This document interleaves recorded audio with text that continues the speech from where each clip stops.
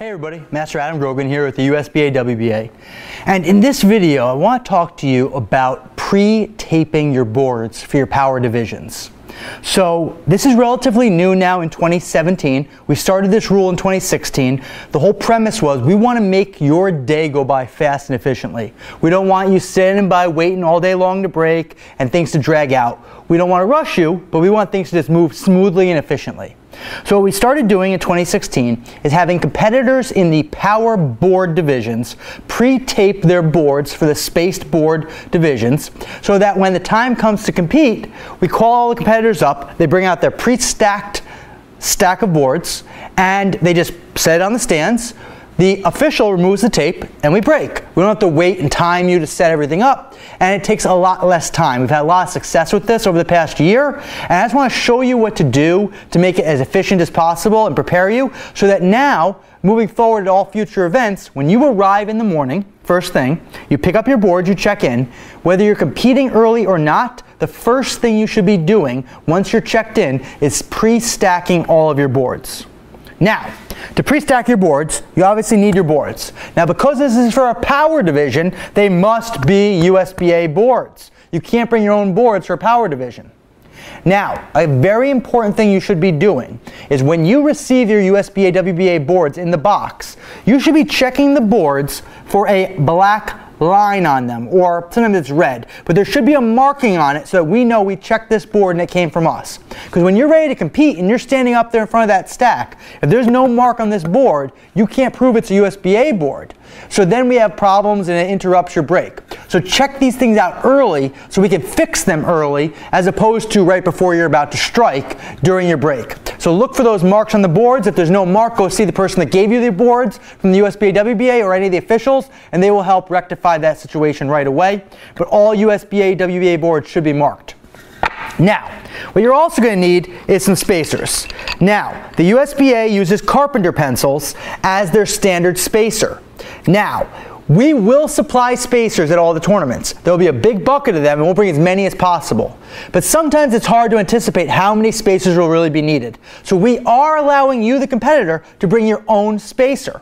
I don't care if it's orange, yellow, black, if it's green, as long as it is a carpenter pencil. Standard size carpenter pencil that can be found at any hardware store, online. These are all the same dimensions, they're all the same materials, the color doesn't matter. You can bring your own carpenter pencils so you don't have to wait for ours, you don't have to get held up. So you're allowed to do that. If you forget or you don't have enough, we'll have some. But I like to be self-sufficient. I don't want to worry about waiting for anybody else. So bring your own bag of carpenter pencils, bring them back home with you, you'll be good to go. The other thing you're going to need is the masking tape. This is how we're going to hold our boards together so the time we stack until the time we break, they don't fall apart. The USBA WBA will supply masking tape. We'll have 10, 20 rolls floating around. But if there's a lot of competitors, you might be waiting for masking tape.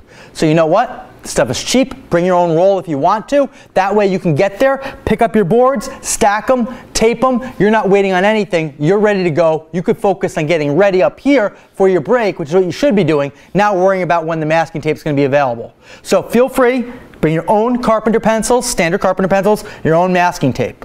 So now when you stack your boards, I don't care where you do it. We don't have a rule about that. You can find a table, you can find a chair. But if you want to do it right, in my humble opinion, I like to set it right on the blocks. So I'm going to get my boards, I'm going to stack them, and then I'm going to talk to you about taping in a second, but let me get stacking first.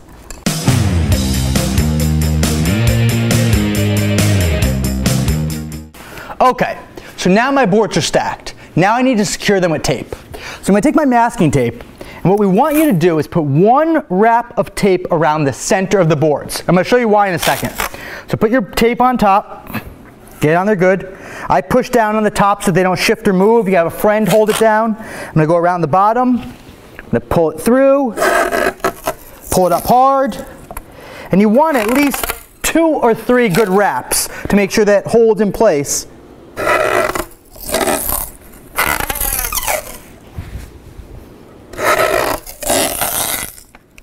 And boom.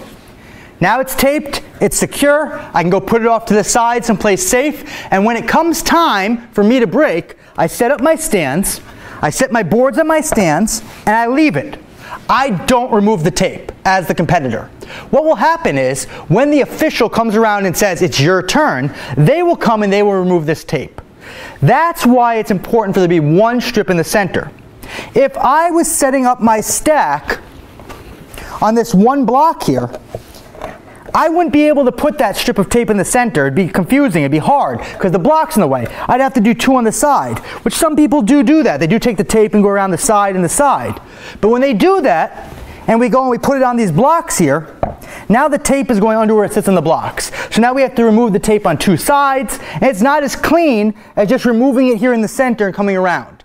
So really try to get two stands, or two of something, so you can wrap the tape in the center. Another good thing to do is throw a Sharpie marker in your bag. Put your name on this stack. That way, when you put it over in the corner where it's safe, if somebody comes around, there's no doubt that is your stack, and you don't have to worry about anybody getting confused because you put your name on it and keep them all together. So keep a Sharpie marker in your bag, name on there. Heck, if you get nervous and you don't want to remember, put power word hand, power word elbow, right on the stack so you don't have to worry about it. And then put it off to someplace safe. And that there, my friends, is how you're going to be stacking your boards for the power wood divisions. Power spaced board hand, power spaced board elbow, power spaced board foot, and now we have also double power wood hand space and double power wood elbow spaced. All those divisions pre-tape as soon as you get to the tournament. Don't wait to be asked, just get them ready. You do not have to do this for concrete divisions. You don't have to do it for non-spaced wood divisions. Only the spaced divisions. I look forward to seeing you at the next event. Good luck, and as always, if you have any questions, don't hesitate to comment on this video or send us an email. We're looking forward to seeing you soon. Thank you.